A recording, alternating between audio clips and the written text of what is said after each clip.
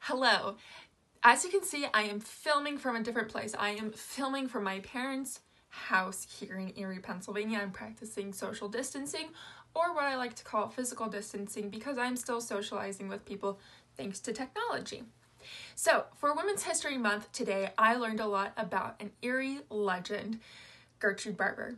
She started the Barber National Institute. She helped people of all ages find out that they are a person first and foremost.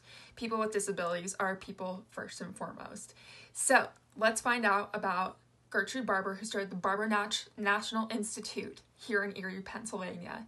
She is an Erie icon. She is a female leader. She started something quite magical here in the Erie community. And I sat down with her niece, Maureen, to learn about her legacy. So I knew Dr. Barber, and I referred to her. All of us in the family referred to her as Aunt Tootie. So I knew Aunt Tootie from the very beginning. First and foremost, she was a teacher. She began her career as a teacher and moved up the ranks, became a school psychologist, continued her education, became a doctorate in education.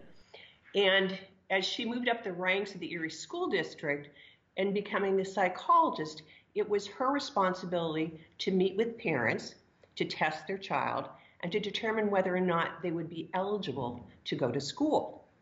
And at that time, going back to the 40s and the early 50s, children with special needs were not eligible to go to school because it was thought that they were uneducable. How horrible that seems to us today, but that was the standard of education in the early 50s.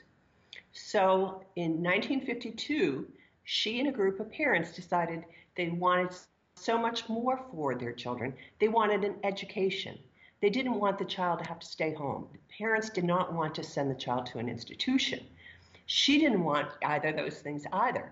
So they started their first classroom for children, and the children ranged in age from 5 years of age to 18. The children had all different kinds of disabilities, but the children were able to come to school. She found some teachers who were retired teachers from the Erie School District, and since she knew them, she went to them and said, "Would you be willing to teach a group of children with special needs?" They found some free space. They didn't have to pay rent. And so the parents for that first group brought the children to a room, and there was a teacher, and that's how the Barber National Institute began. I mentioned earlier that Dr. Barber was getting very involved on a national basis.